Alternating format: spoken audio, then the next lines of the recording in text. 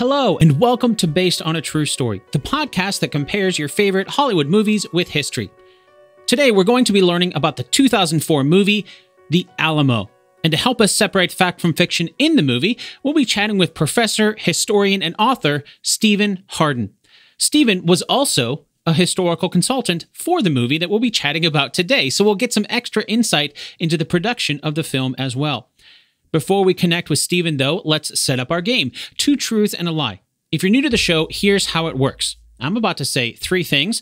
2 of them are true, and that means 1 of them is a lie. Are you ready? Okay, here they are. Number 1. The final assault on the Alamo took place in darkness. Number 2. The Battle of the Alamo was a fight between Mexico and the United States. Number 3. William Travis was temporarily in charge of the Alamo when the siege began. Got him? Okay, now as you're listening to our story today, your challenge is to find the 2 facts scattered somewhere throughout the episode, and by a simple process of elimination, you'll be able to find out which one is a lie. But don't worry, of course, we'll do a recap at the end of the episode to see how well you did. All right, now it's time to chat with Stephen Hardin about the historical accuracy of the Alamo.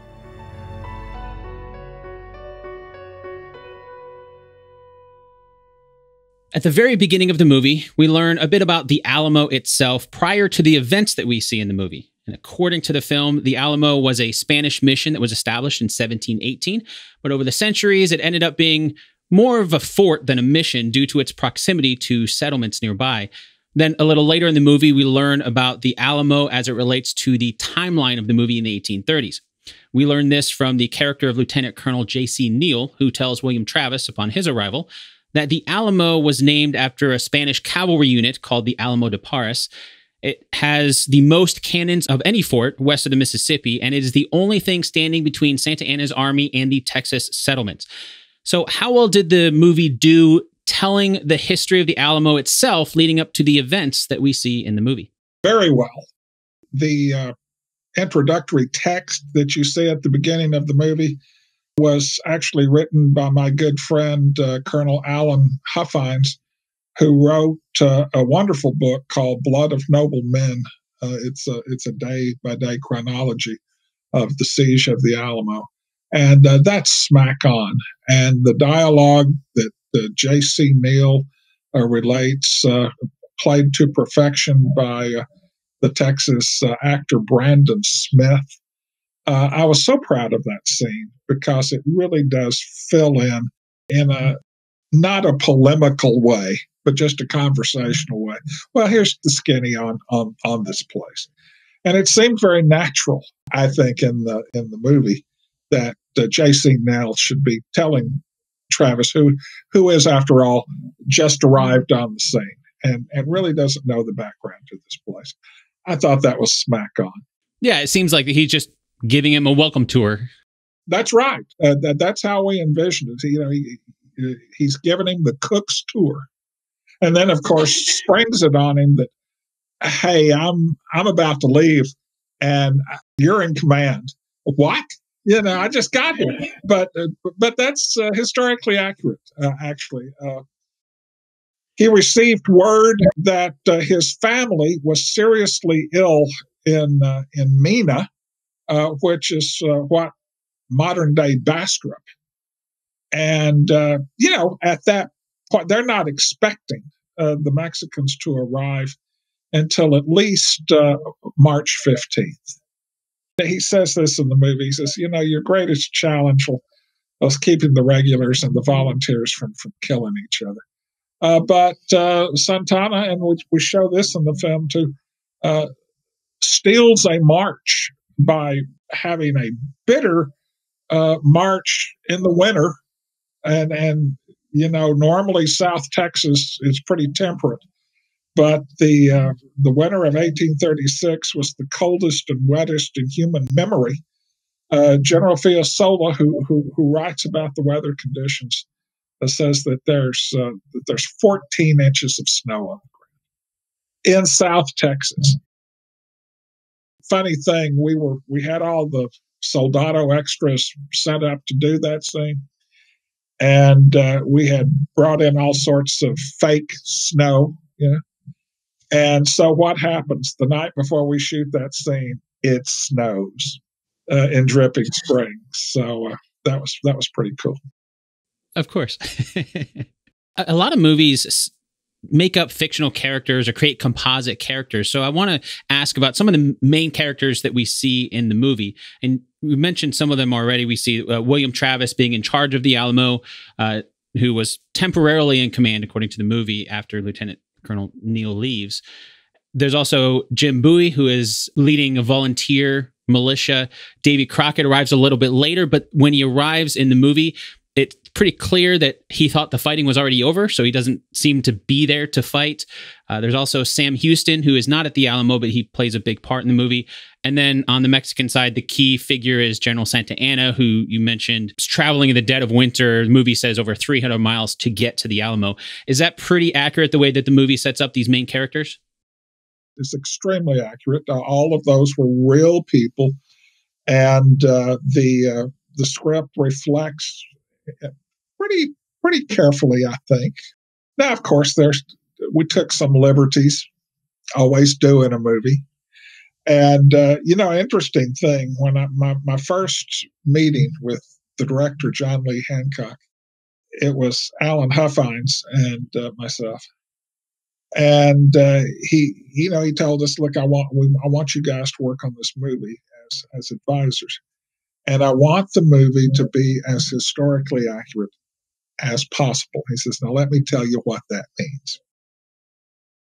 He said, first, it's got to work as a movie, or it doesn't matter if it's historically accurate or not, because nobody's going to be watching it. So I may, for dramatic purposes, combine some characters. I might telegraph some things, but that's just standard operating procedure because history is complex and movies have to be simple. And I got that. I understand. I mean, I watch movies. So I was perfectly okay with that. But he said something that impressed me then and impresses me now. He said, I don't want to make any errors in ignorance. He said, if we depart from the historical record or historical truth or historical fact, I want to do that for creative and cinematic reasons, not simply because I didn't know any better. So your job is to be whispering in my ear, saying, well, this is how it really went down. And, the first thing when you're a historical advisor for a movie, and a lot of people can't do this, and they're ineffective as a historical advisor. They don't have to take your advice. But here's the thing, and I give him credit for it. When I went to him, I said, look, John, this is how it really went down. He said, yeah, but we always had the conversation. And when he did depart from the historical record, it was for cinematic purposes.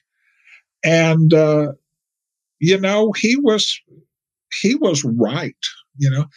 Heck, I tried to talk him out of the best scene in the movie because I didn't understand it until I saw it. And when I saw it, I went, brilliant. So, sometimes you should ignore the historical advisor. Which scene specifically are you referring to there?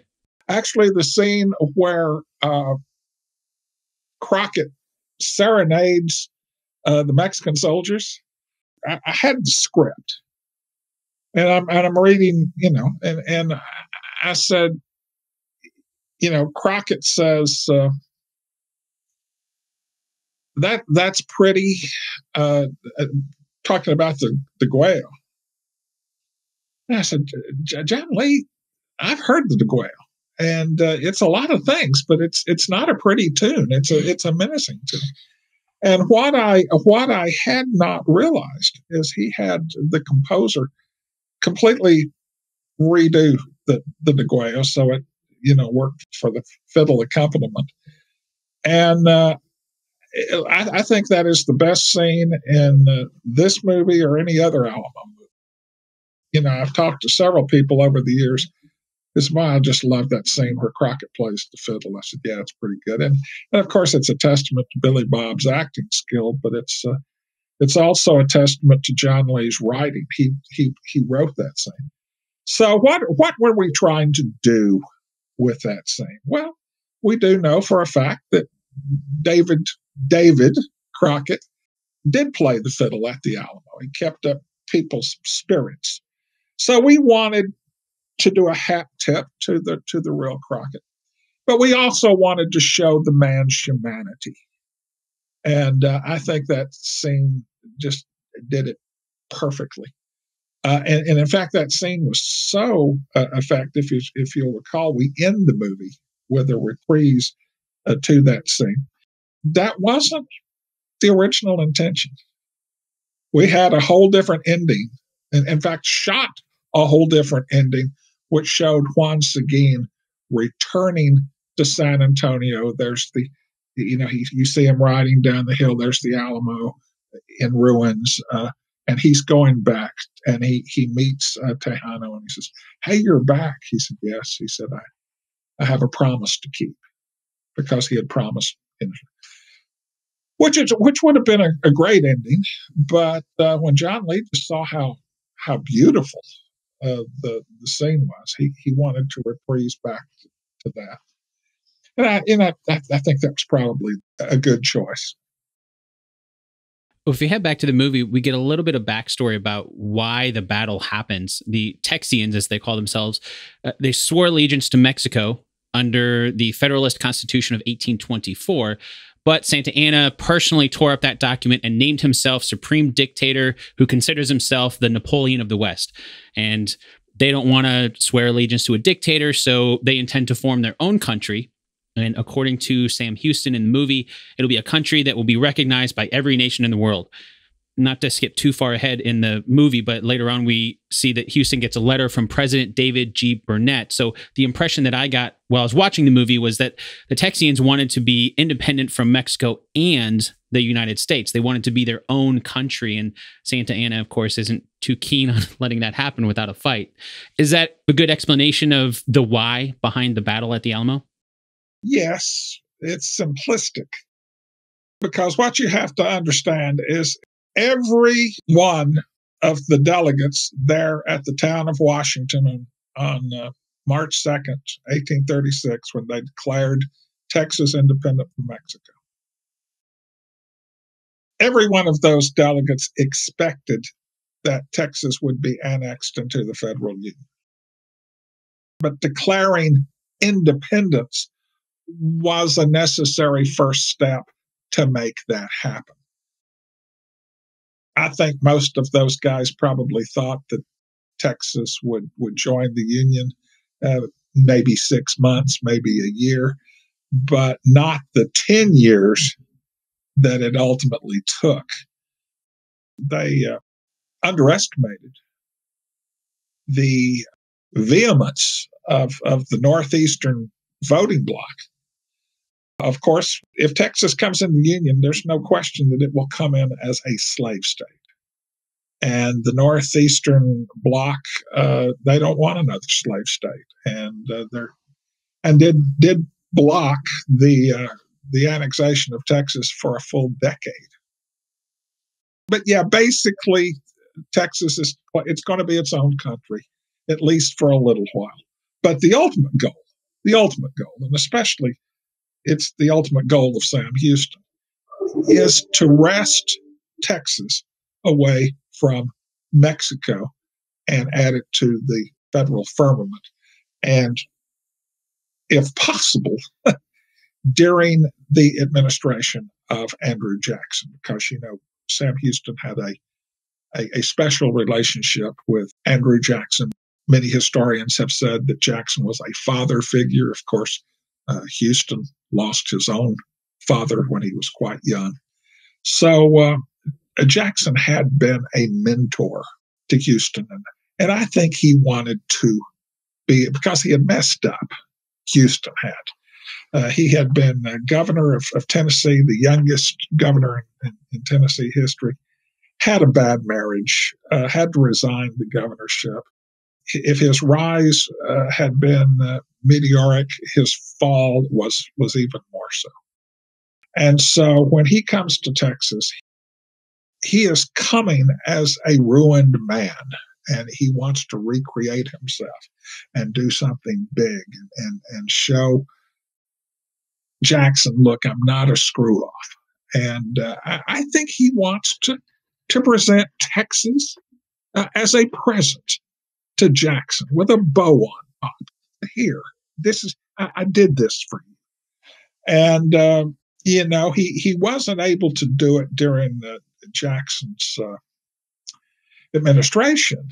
But the last act of Jackson's administration is he recognizes, on behalf of the United States, he recognizes the independence of Texas, but that's a far cry from accepting Texas into the Union, which even, and Andrew Jackson was an expansionist, but even Andrew Jackson, Andy by God Jackson didn't have the clout to pull that off then. Not old Hickory, but young Hickory, and the guys for Polk, was finally made that happen. But that story was far too complex to tell in a movie. Sure, it makes sense. You have to simplify that. Well, on the other side of that, there were three key sequences in the movie that stood out to me that gave insight into General Santa Anna as a military leader. In one of those, we see him ordering the execution of some of his own soldiers. Maybe they were deserters or something. The movie doesn't get too far into that, but we see him doing that. You're right. We don't really get into that, but what that is supposed to represent is the rape of Zacatecas. Zacatecas, a federalist state that resisted his, that is to say, Santana's dictatorial regime. And he took his centralist army into Zacatecas and absolutely crushed the Zacatecas militia and then unleashed his soldiers on the town. So that's sort of shorthand. If you know about Zacatecas, you go, oh, yeah, that's supposed to be Zacatecas. Okay, that makes sense. No, that makes sense now that you explain that. A little bit later, we hear him not wanting to wait for a cannon to attack the Alamo. He wants his soldiers, generals say, I don't remember the exact line, but they, say, like, we're going to lose a lot of men if we just attack, if we don't wait for this cannon that's coming. And he says something like, what are the lives of soldiers but so many chickens? And then a little bit later, almost counter to that, there's a scene in the movie where Santa Anna allows some civilians in the Alamo to leave. We see a lot of people taking up that offer before the inevitable attack. And it almost seems a little contradictory to him not really caring about the lives of the soldiers, but then he's almost has, indifference to human life in some cases. How well did the movie do showing Santa Anna as a military leader? That line, what are the lives of soldiers but so many chickens? That is an actual quote from one of his soldiers. That is a line straight out of history. He said that exact thing. So I was glad that we were able to get that in. The character of Santana is very interesting because in the first part of the movie, he comes across sort of like a buffoon. And there is that one scene, just one scene, where he goes off on, I think it was General Castrillon. He just he says, we just started our country and now these pirates are trying to take us from where we have got to make this. And you realize for the first time, this guy can be charismatic. This guy can be passionate. And okay, I could understand why they would be willing to follow this guy because this is the first time in the movie that we've actually seen that this guy has some fire in the belly. And that scene was so important for that reason. But up to that, he's been, kind of a sybaritic character, which he was. But I think it was important that, and we were criticized at the time for sort of giving the Mexican point of view. And one critic said, well, would you have made a movie about World War II and, given the Nazi point of view? Well, that's ridiculous. I think enough time has passed now that we can be more objective. And I think it was important that we kind of give the Mexican perspective I like that scene, not only because it's so true to history, because it works cinematically. And you remember in that scene, they say, okay, this is how we're going to attack the Alamo.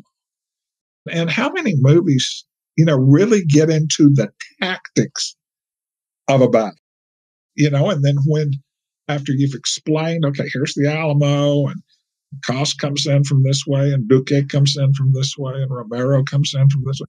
And then, when we shoot those scenes, oh, okay, that's planned. So, no other Alamo movie has ever done that. And I was really proud of that sequence. When the siege in the movie first starts, we do see Jim Bowie riding out to meet some of Santa Anna's men to try to negotiate a truce. And then from the walls of the Alamo, Travis sees it. He's not happy. And so he orders a cannon to be fired. Needless to say, it put a pretty quick end to the negotiations.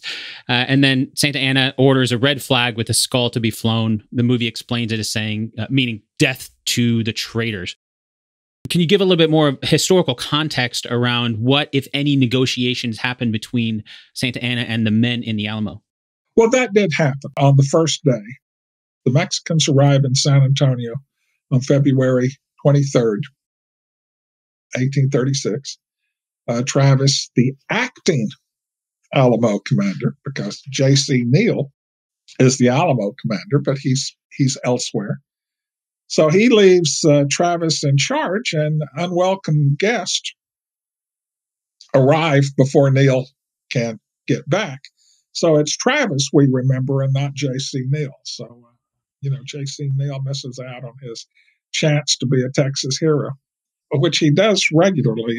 He's an interesting character. But, that happened. It wasn't Bowie that went out, but another guy. But again, for cinematic reasons, we need to make it Bowie. The guy did deliver a letter from Bowie where he basically says, can we come to some sort of terms? And he's told, you can surrender at discretion, which, no terms at all. Bowie, who has a foot in the Tejano community, who speaks fluent Spanish, I think maybe he thought, maybe we can negotiate. And when he finds out that he can't, I think he becomes as committed to defense as anybody else. But again, the movie shows this. I mean, as the siege begins, Bowie is a critically sick man. And by the 24th, he has collapsed completely and will be bedridden for the rest of the siege. So Bowie, notwithstanding being a major character, really doesn't take an active role. I mean, he's on his back. When we do see him, Travis at one point goes in to see him after he speaks to the garrison. But he says, I heard it, but he's not out there with the guys and wouldn't have been. So this is the ridiculous thing about all other Alamo movies, is that even though Bowie is desperately ill, I mean, he kills 20 Mexican soldiers flat on his back, And when we shot Bowie's death scene, we wanted it to be, we wanted to show him trying to put up resistance, but when he gets off 2 shots and he's reaching for his knife but doesn't get it. In fact, Bowie probably was completely incoherent when the Mexicans broke into the room, because some of the Mexican accounts sort of disparage him. He said, well, he was hiding under his covers like a woman. He wasn't hiding under his covers. He was deathly ill. Of course, Mexican soldiers wouldn't have known that. But, it's just too bad that they couldn't have seen Bowie at his best. Fate was very unkind to Jim Bowie. Well, once the Mexicans do arrive in the movie, we kind of get the sense that there are thousands in Santa Anna's army, but we don't really, there's not a kind of clear, okay, this is how many is in the Mexican army and this is how many are defending. We can just, from the visuals, it's very clear that the defenders in the Alamo are heavily outnumbered. What sort of numbers were there on either side? Well, when the siege starts, Travis has about 150 men. And you've got the reinforcements from Gonzales, that's another 32. The Mexican sources, after the battle, say 250, between 250, 257. And that's created a controversy. Where did those extra guys come from? Well, maybe those guys were ill. Maybe they were in the hospital. But it's been speculated that some of those people may have actually, because, we know nothing. The last letter Travis writes from the Alamo is March 3rd. Of course, the Alamo falls on March 6th. And there's a 3-day period where we know almost nothing about what's going on inside the Alamo. And it's been speculated that some of Fannon's men from Goliad may have cut their way in during those 3 days, and that would account for the higher number of Alamo defenders. We knew that we couldn't get into the weeds like that. So we have Crockett looking at all of the Mexican soldiers flooding in to San Antonio and telling Travis, we're going to need a lot more men. We're outnumbered, which is all the average viewer probably needs to know. Another thing I'm assuming is going to be, because of the movie just compressing the timeline, we do see at the very beginning, there's 13 lines etched into rock, the siege lasting for 13 days. We don't see this happen 13 times. You mentioned earlier the Degüello, but we do see enough to get kind of that there's probably this cadence. They play the song, and then at the end of the song, there's a bombardment with cannon fire, and there's a brief line of dialogue where Travis says that they're bombarding each night so that the defenders don't get any sleep. Were they actually bombarding each night of the siege like the movie says? Yes, except the last night. And we think that Santana probably did that on purpose so that they would, lull into slumber. And the plan was, and the reason he attacked at 5:30 in the morning, unlike John Wayne, unlike almost all other Alamo movies that show the Battle of the Alamo or the final assault taking place in broad daylight, we show it accurately. That battle was in darkness. By the time people, dawn at the McCardle's dawn at the Alamo, and actually by the time the sun came up, it was done. That battle lasted about 90 minutes. So it was, for all intents and purposes, a night battle.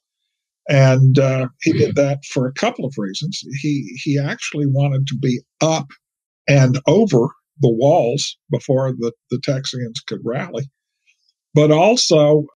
And I learned this very forcefully several years ago when I did a reenactment at the John Wayne set.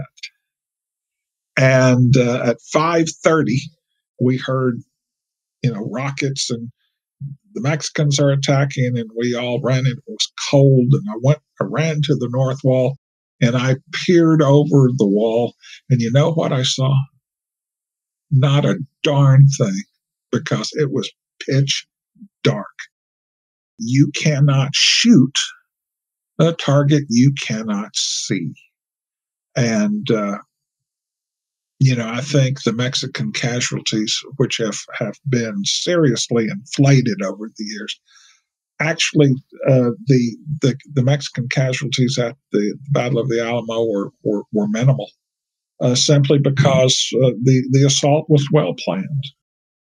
But yeah, it was a night battle, and I was so glad that we did that right, that we showed that. There's only been one other movie, Alamo: The Price of Freedom, that shows down at the River Center in San Antonio. But yeah, I was very pleased with the battle scenes. Earlier, you did mention that Texas joining the Union would have been a slave state. And in the movie, there is a small part of the movie where we see a couple slaves.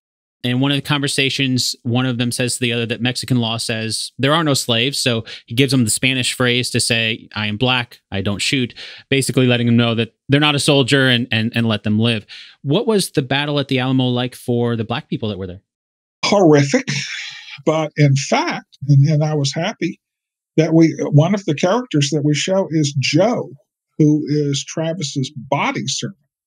Now, what we don't show, and I'm almost certain that we shot this, but in the theatrical cut, we never know what happens to Joe. But in fact, Joe survived because he was able to convince and they almost killed him, but a Mexican officer saw that he was a black man, presumably a slave, and he told his soldiers, "No, stand down. This guy's not our enemy." But he was wounded. He was bayoneted, but he survived. And actually, much of what we know about the final assault comes from Joe. And even though he was illiterate, a lot of people wrote down what he said. So yeah, we got sort of a hat tip that yes, there were African Americans inside the Alamo, and it makes it a more complex story. One of my proudest moments as a historical advisor, Patrick Wilson, a young man who played Travis. And I was so pleased that they got a guy. Travis never saw his 27th birthday. And Patrick at the time was 28. So he's a young guy. And always they cast Travis as a much older man. Lawrence Harvey springs to mind. So I was glad that the age was right. But there's that scene where he's telling the two slaves, look, if you have any time, when you have a spare time, you need to be digging this well. And, Bowie's slave resents having to do that. He says, what's the line? He said, it's not enough that we have to fetch their water. Now we have to find it too. And when Patrick was the line read, he was coming off like a harsh boss. Really, if you have any time, you need to be doing. And I called John Lee. I said, John Lee, in the slave accounts, what they say they resent the most was the condescension of their masters, the assumption that they're like children. So instead of having Patrick read the line angry, why don't we have him read the line as if he is talking to a dull 6-year-old? And the scene just worked so much better. That was the take that they used in the movie. And that was one of those days that my presence there really made a difference. Yeah, the scene worked really well, and I don't remember many other Alamo movies even touching on that side of the battle at all. Well, that's right, and I think it was important for John Lee to get that in, and of course, I endorsed that. I was pleased to, I came late to the project. I mean, we had the script was written. And in fact, my first meeting with John Lee, he had sent Alan and I the script. And frankly, when I read it for the first time, I was pleasantly surprised because it was clear to me that someone had done their homework. They knew what they were talking about, and so John Lee said, have you had a chance to read the script? And I said, yes. And there is much in this script that is good. He said, well, I'm hearing a but. I said, yeah. I said, none of these people speak as if they're living in 1836. You have them speaking a modern vernacular. And he said, well, is that something you could help us with? I said, I think we can.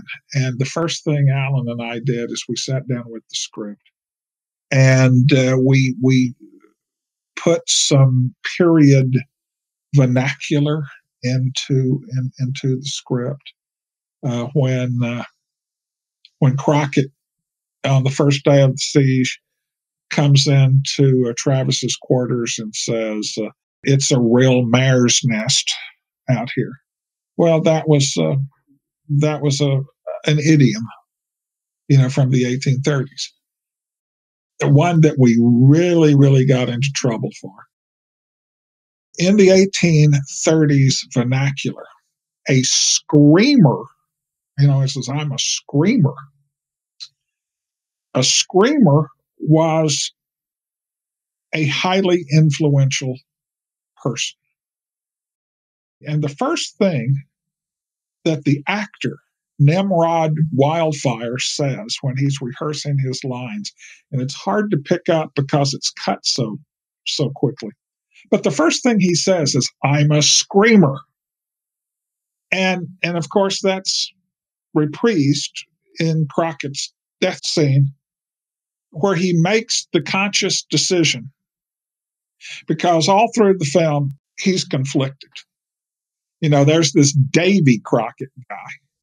And finally, though, he knows he's at the end of his rope, and he has to make a decision. Do I go out as David, or do I go out as Davy, which makes a more lasting statement? And he comes finally, in the last few moments of his life, he comes to terms with Davy.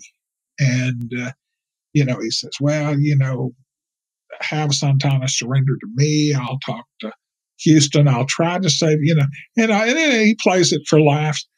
But, when Santana's about to unleash the soldados on him, he looks at him and he smiles and he says, I need to warn you fellas, I'm a screamer. Now, that doesn't mean like I'm going to scream like a little girl. And a lot of people who didn't understand that 1830s idiom really took offense at that, especially when Billy Bob, next thing, he screams in defiance. So, I think that was our fault for probably not explaining that better. There's going to be some confusion there. But we just maybe assumed the audience was smarter than it was, which is easy to do. But we caught a lot of grief from that. And something else that I think visually, we showed Crockett on his knees. And I think a lot of people really took offense at that. As the historical advisor, on the day we were shooting that scene, I took John Lee aside and I said, well, John Lee, historically, yes, Crockett was killed after the battle, not unlike we're showing. But the historical record shows that, between 4 and 6 guys were with him, and you're showing him by himself. And he said, yeah, I am. I said, well, you pay me to tell you what really happened. And I'm telling you, there are at least 4 other guys with him. And he said, well, what if we show these guys bound and dead on the ground as if they've already been killed and Crockett's just the last man standing? And I said, well, yeah, I mean, that is, I guess. And of course, in the final cut, we never see any of those guys. I think he just was trying to get rid of them. But, and he told me, he says, well, Steve, it's more dramatic if it's just Davy by himself. And I said, well, granted. And, he says, what works better cinematically? And I don't think it's a question that works better cinematically if it's just Crockett by himself. The last hurrah. Well, if we head back to the movie and the timeline there, while the Alamo is under siege, we see General Sam Houston trying to raise an army to come to the aid of the Alamo. He does raise some men, and there's some of his other officers there who want to rush to aid the Alamo's defenders, but he keeps insisting that we need to wait until we have enough men. How well did the movie do showing what was going on for General Houston while the Alamo was under siege? Well, very well, because that's exactly the way it played out. I mean, Houston knew with the few men that he found in Gonzales, he said, yeah, I could take these men down to San Antonio and get them killed too. But at that point, he hasn't heard, it hasn't happened yet. But the plan was he was going to take the men that he found at Gonzales. He was going to fall back to the Colorado River, and Fannin and his 400 men that are in Goliad are going to join him on the Colorado and combine the Texian forces. In the original script, we were going to show the siege of Bexar, the Goliad, we were going to do it all. And, when I had my first meeting with Ron Howard, I said, how are you going to be able to do all this in an hour and a half? And he said, well, we're thinking more like 3 hours. I said, but still. And of course, when it came down to it, the Goliad, we actually went down to the Presidio La Bahia to see if we could shoot there. There was some communication in the movie that was going in and out of the Alamo, and I was curious about that side because I got the idea, they're under siege, which to me means there's not much going in and out, but we do see some letters or messages kind of being sent in and out. What was that side of it like, and how much did the men in the Alamo know about what was going on with Houston and Fannin and Goliad and all that? Well, they didn't know a whole lot. They knew how long it took to get from Goliad to San Antonio. And they knew, why aren't they here yet? And the strategic plan from the jump is that we're going to be this skeleton garrison here down on the frontier, because remember, San Antonio was the southern frontier at that time. And we're going to be a vital choke point here, because El Camino Real comes through San Antonio and then up to Bastrop and then ultimately all the way to Nacogdoches in Louisiana. And the Alamo is blocking that road. So the plan is, look, when you see the Mexicans, holler out, and the rest of Texas will siphon down to this vital choke point. Good plan, not a bad plan. So why didn't it happen? Because the Texian government that would have organized those relief, could have and should have organized those relief efforts, had fallen apart in dissension and discord. So at this critical time, Texas doesn't really have a government. And nobody's concerned because everybody understands that they're meeting in Washington on the 1st of March, and we're going to organize a new government anyway. So that's why nobody, but by the time they organize that new government. The men of the Alamo have fallen through the cracks, and not just the Alamo, the men at Goliad, too.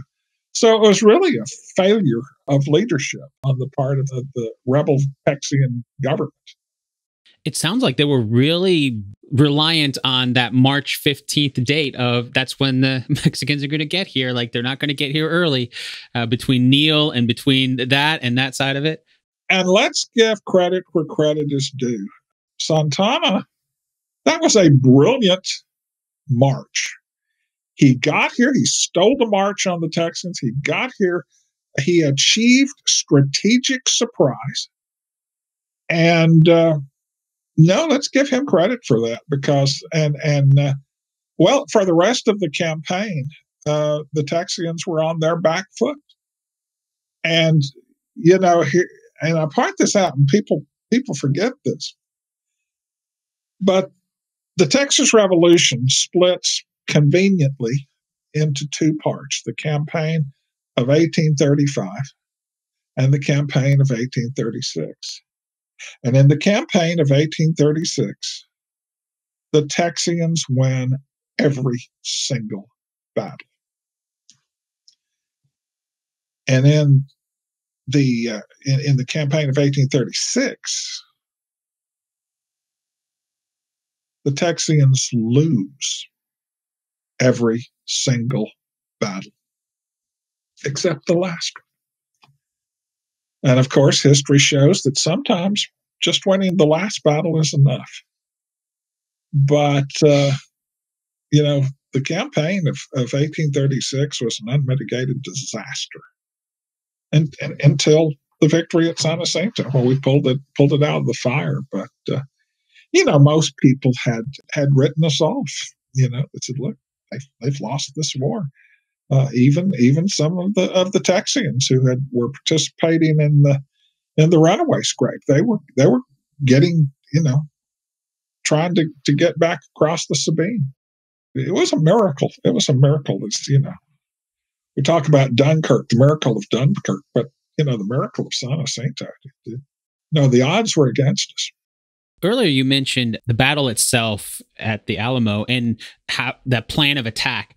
And the way that the movie shows that plan of attack, we see the first charge is going to be led at the weak north wall, as they call it. Then they're going to attack from the northeast. They're going to come in from the east and from the south. Is that how they attacked? And I didn't notice them say that they're going to attack from the west. Was there a reason why they didn't attack from the west? Well, actually, they did. Koss comes in on the west wall, but many of his men get through embrasures on the west wall, but some of his men slop around the corner and end up on the north wall too, because that's where the breakthrough was. But it was kind of there at the corner of the northwest corner. You know, that's where Koss's men come in, which we show that. But we also show them hitting well, you remember in the movie where the sappers, the guys with the beards and the axes, they're attacking the west wall. They're cutting their way through the west wall. Okay, so that was then how they attacked there. How about the strategy of it as we see in the movie? We see them of course, it is dark out, and they sneak up as close as they can. We see David Crockett firing the very first shot, which then wakes up some of the men in the Alamo. We departed from history.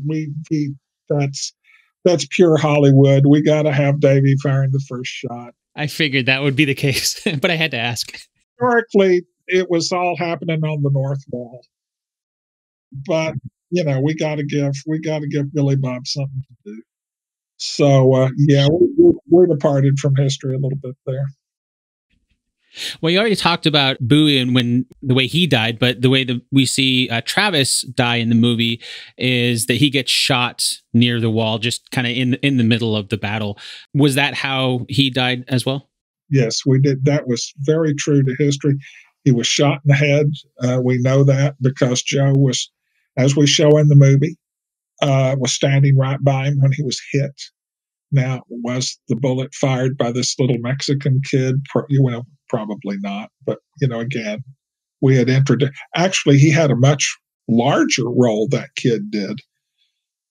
But a lot of his scenes got cut, which sort of robbed that scene of a lot of its power because, we just see this kid, we don't really, but he had been developed, in the more extensive cut. But yeah, he was shot in the head and he fell down dead. And then, as we also show in the movie, at that juncture, Joe, his body servant, leaves and ensconces himself in Travis's quarters. That's what Joe said he did. So that's what we showed. Well, at the very end of the movie, we see what happens in the aftermath of the Battle of the Alamo. We see Houston and his men, and Santa Anna is trying to track them down. And to do that, he ends up splitting his own soldiers, sweeping them south, sweeping north, and then he takes some of his own men as well, and basically trying to wipe out Houston's army. And meanwhile, we see some dialogue where Houston is saying that he's going to follow the tactic that the Duke of Wellington did to defeat Napoleon, basically moving around and trying to stay one step ahead until Napoleon, in that case, makes a mistake. In this case, it'd be Santa Anna making a mistake. And the way the movie shows it, that mistake happens when Santa Anna is just a couple miles from Houston. When they find out they're so close, Houston decides it's time. They attack, and it's the Texians who overrun the Mexican army this time. And then at the very end, there is some text that says his army, Santa Anna's army, was defeated in just 18 minutes. Santa Anna himself was captured and ended up signing over all Mexican rights to Texas in exchange for his life. Is that pretty much how it happened? Pretty much how it happened.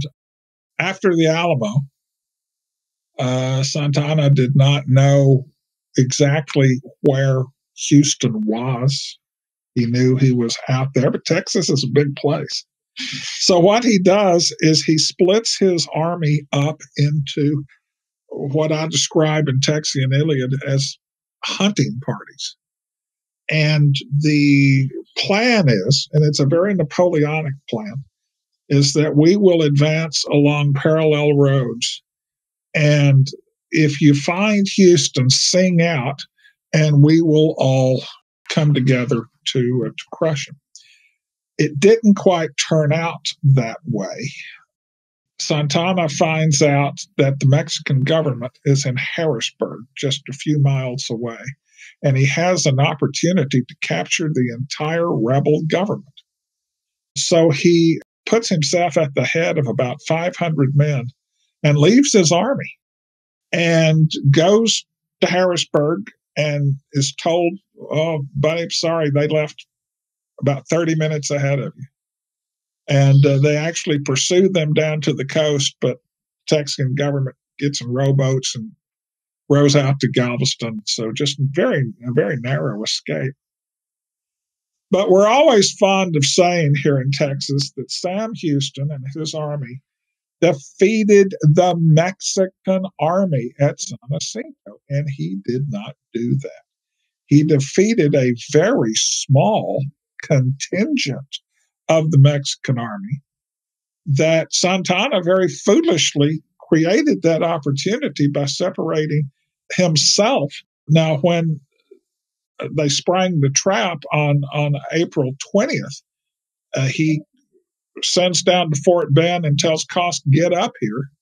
And they arrive on the field about 9 o'clock the next morning.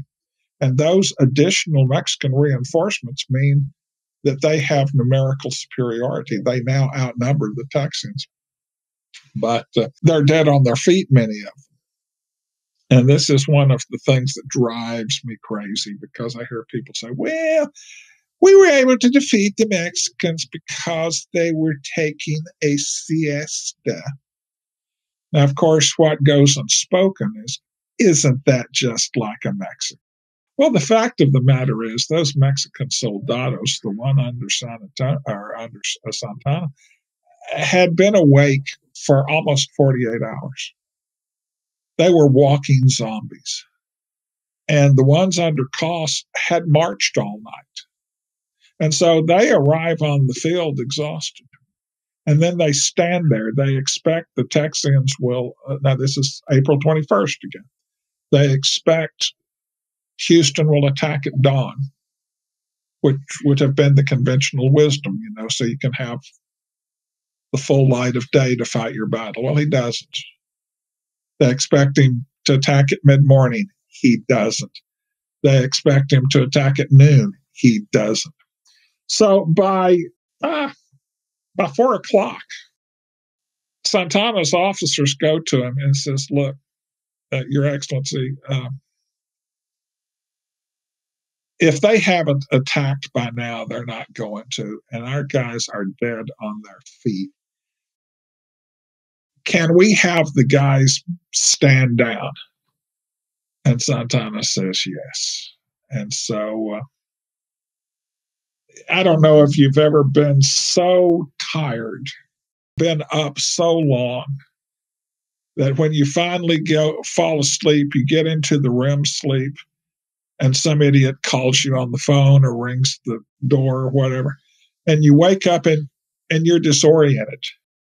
Well, that's how the Mexican soldiers were. I mean, they fall asleep, they're finally sound asleep, and when they wake up, the Texians are already in their camp. I don't think the physical state of the Mexican army is very often taken into account when we talk about the Battle of San Jacinto.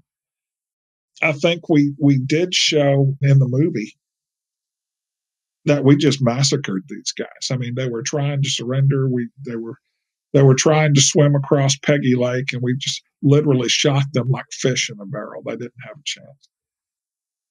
And yeah, the battle lasted 18 minutes, but the slaughter lasted much longer. The slaughter lasted until nightfall. But by attacking that late in the day, by attacking the primary accounts vary, but about 4:30 is my best guess.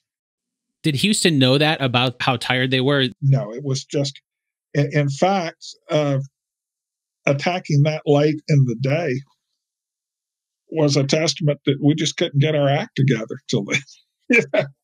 He called an officers' meeting. This is not shown in the movie, because in the movie, of course, Sam Houston has to be this grand and glorious hero. I don't think he was.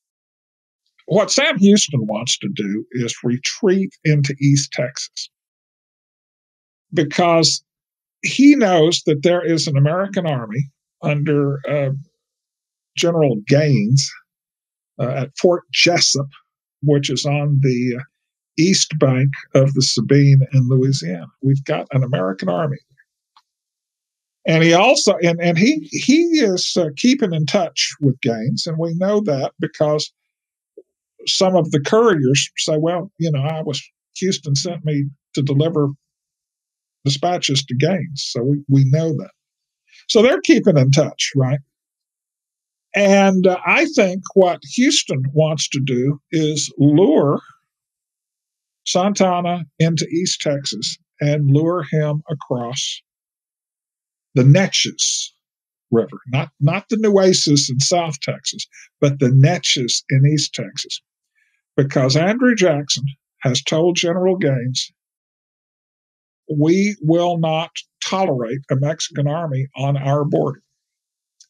And if the Mexicans cross the Neches, attack them, cross the Sabine, engage them. In some of my writings, I call that Houston's American strategy. Now, what does the American strategy do? If he can trigger American involvement, I think it's pretty certain that the American army defeats Santana and the Mexican army, especially in East Texas, where the terrain favors, the way we fight, and when his lines of communication and supply have been stretched to the breaking point. And what's more important, what has up to that point been a Texas war becomes an American war. And once Americans have some skin in the game, what Houston is betting on is that they're going to be invested now. And I think most of the people at the town of Washington who signed that thought that this was just a stopgap measure. And I think most of them think that Texas is going to join the Union in maybe 6 months to a year, but not the decade that it eventually took them to join the Union.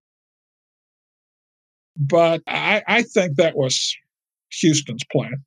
And at that officers' meeting at noon, he says, "Hey guys, it's not too late. We could build a floating bridge across Buffalo Bayou. We could retreat to East Texas. We could do that." And people just look at him and say, "Sam, we're here. They're here. We're never going to get this chance again." You know what Houston said? He said, "Fight then and be damned." Now, this is several sources quote him. So it's not just one source or two sources, but several sources remember. And I think the reason they remember that is that's an odd thing for a commanding general to say. So I think it's safe to say that Houston was not committed to battle as late as noon on April 21st. He was still clinging to what I call the American strategy, because he realizes that a battle at San Jacinto, even if it is a Texian victory, it's a Texian victory. It's not an American victory. He needs an American victory to make this an American war so he can get Texas into the Union. Because a Texian victory does not satisfy his political goals, which has always been to get Texas into the Union. Speaking of Houston there at the last battle, in the movie, that's the first time we hear the term, "remember the Alamo." He uses that in the speech to his men. Did he actually use it there, or when was the first time that was used? Actually, he probably used it for the first time at Harrisburg. And we don't really know who coined the phrase, but certainly it was taken up. There is no doubt that the soldiers, that was their battle cry. It was, actually, it was "remember the Alamo, remember La Bahia." Probably not "remember Goliad." It was probably "remember La Bahia." But we tend to forget Goliad in the mix. But, and of course, in a movie called The Alamo, we're really not going to, So, but yeah, they would have said, "remember the Alamo." And in fact, if you look at the accounts, most of the Texian soldiers were more incensed at the Goliad massacre because they were under the impression that those guys had surrendered and had been promised their lives. As it turns out, that they hadn't. It was a deplorable episode. However, it went down, completely unnecessary. But these people were wanting payback, and by God, they got it. And I think the movie does a pretty good job of depicting that. I mean, there's the scene where Sam Houston is at "ceasefire, ceasefire." They completely ignore him. There's the scene where Juan Seguin is just on, all these Mexican bodies. And these are, after all, his countrymen. And he's, we see him fall to his knees, like, "Oh my God, what have I done?" And yes, these Mexicans were the enemy, but they were Mexicans. You walk an emotional tightrope, and I think the movie shows that too. Now, the character of Juan Seguin. Let's talk about Seguin, because we really we fudged on him. First, he in the movie Seguin is Houston's moral compass, right? That they're good friends and whatnot. In fact, Houston knew Seguin probably, but they weren't buds. And Seguin didn't speak English, never learned to speak English. So, of course, all through the movie, we have Seguin speaking English. No, that's a fudge. But at least, being a creative decision, right, to make it easier for the viewer, I'm sure. Well, we wanted to acknowledge the Tejanos, and Juan Seguin being the most prominent Tejano, it was a natural thing to do. But we probably, another thing, we show the Tejanos charging in a cavalry charge. All the Tejanos at San Jacinto were with Sherman fighting as infantry. But John Lee said, well, people expect Tejanos to be on horseback. That's a fudge. Yeah. Is there anything that you wish had gotten a chance to be included in the movie that wasn't? Oh, God, yeah. Yeah, as a guy who has written on this, I was really excited when I read the script and saw that they were going to include a scene depicting the breakout at the Alamo. I mean, the guys actually jumping the walls and trying to escape, and they get caught out in the open by the Mexican lancers.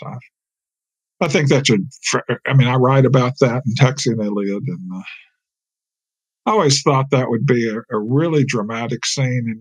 And by the way, if you can get hold of Frank Thompson's making of book, it's got the shooting script, and you can see what we shot and what you saw, and all this footage is floating out there somewhere. But when it came time to shoot at night, we had these enormous, and I mean enormous, lights, and they were installed at several hundred yards away. And they just cast, it looked like moonlight, but it gave us enough light. Still looked dark. Apparently these lights, came from California, and they were god-awful expensive, the rental on these. And, we were shooting the night scenes, and I was talking to John Lee, and he said, this is the last night of night shooting. I said, well, John Lee, what about the breakout? We haven't shot the breakout. He said, no, we're not going to be able to shoot that. We've got to get these lights back. And I was just crushed. And I told him, I said, that's never been done in any Alamo movie. We could have really distinguished ourselves if we had added that. And I think it would have been because, as it was described in the scene, you see all these guys jumping over the wall, but the camera follows just one of the actors that we've kind of gotten to know. And we see him running through the dark. And he's looking behind him, and he turns around and he gets a lance right in his chest. And I could see that. I can still see that in my head. And it was all because we had used up our light time. And so that broke my heart.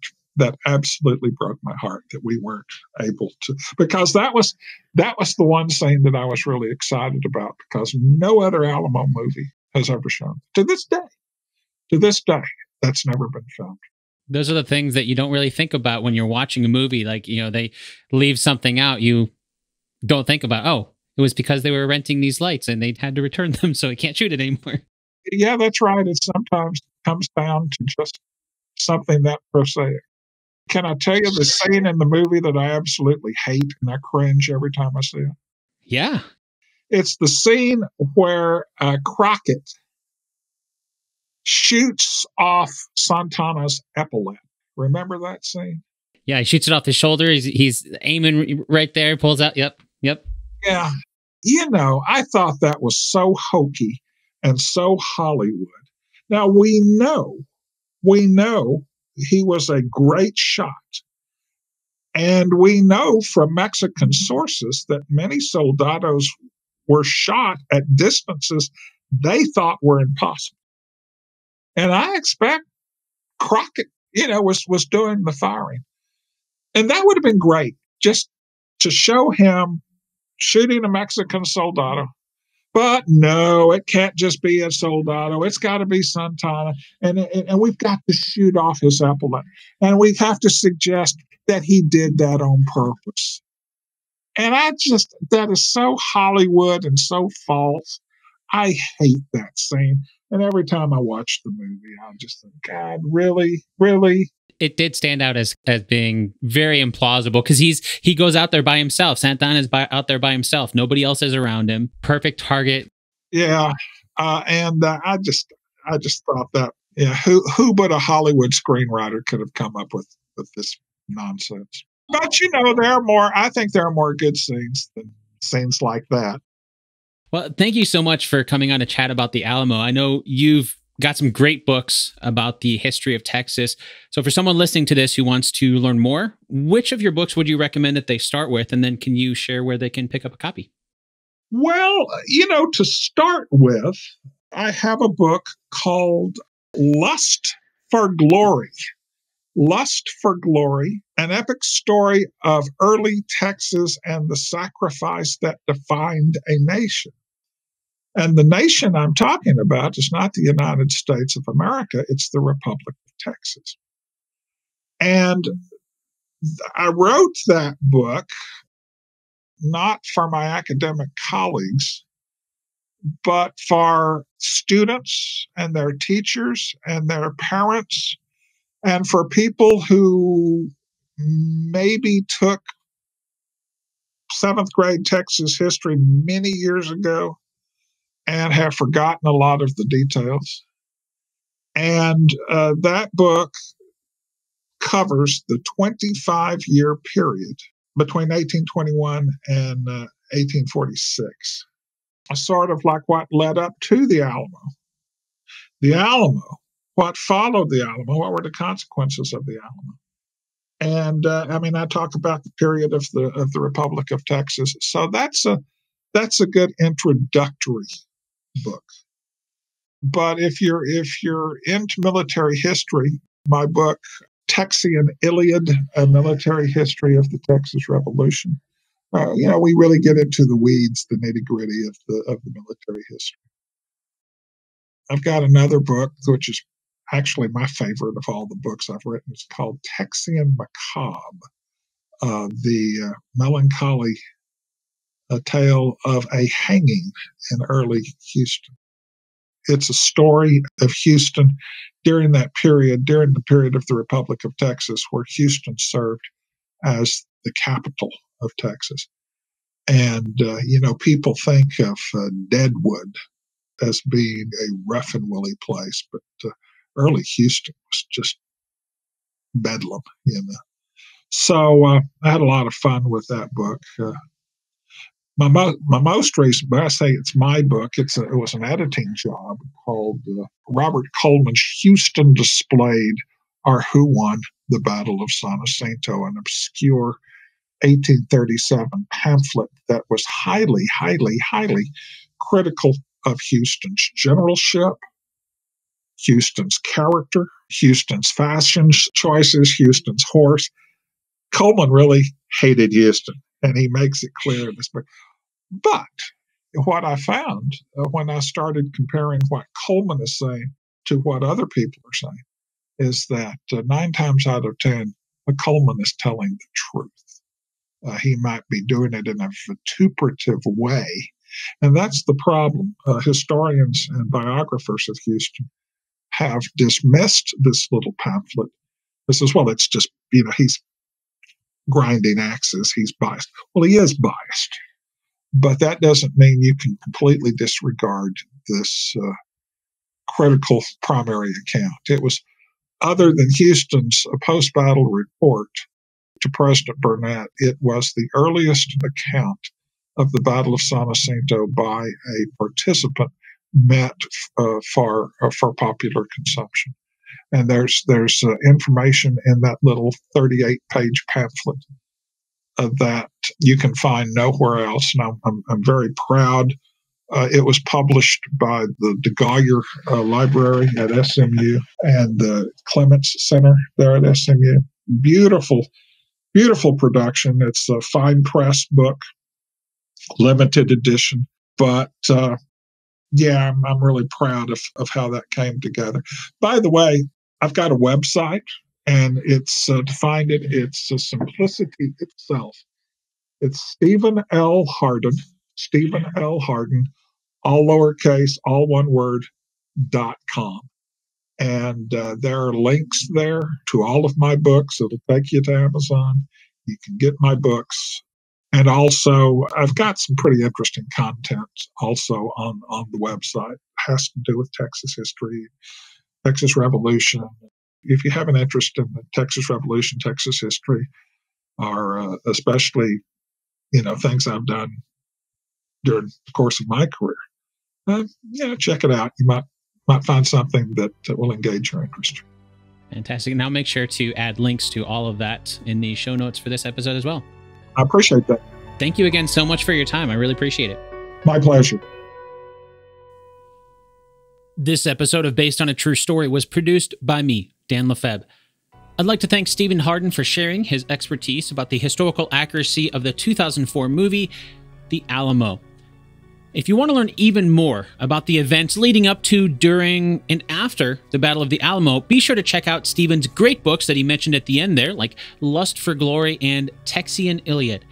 You can find links to his books in the show notes for this episode, as well as on the show's home on the web, basedonatruestorypodcast.com.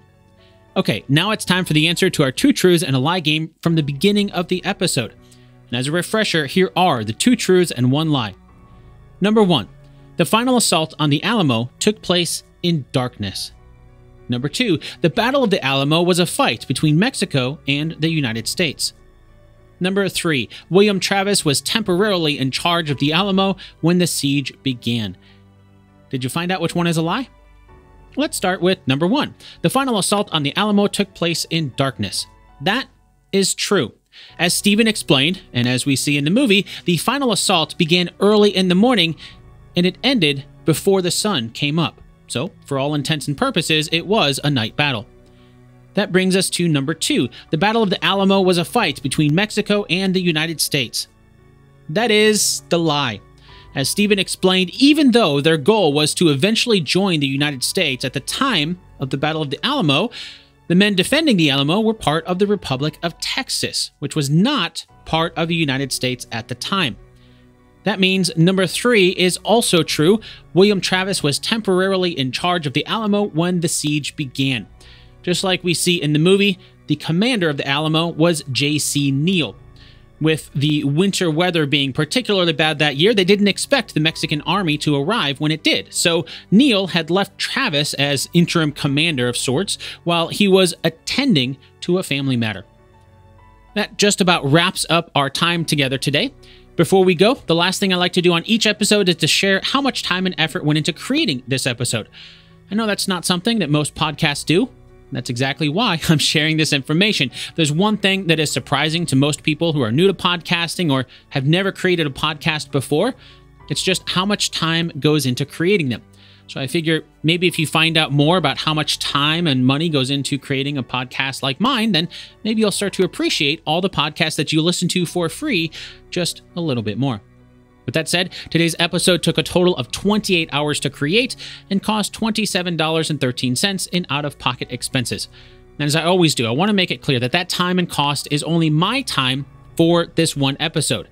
In other words, that 28 hours does not include the countless hours of my guest time researching the subject matter we talked about.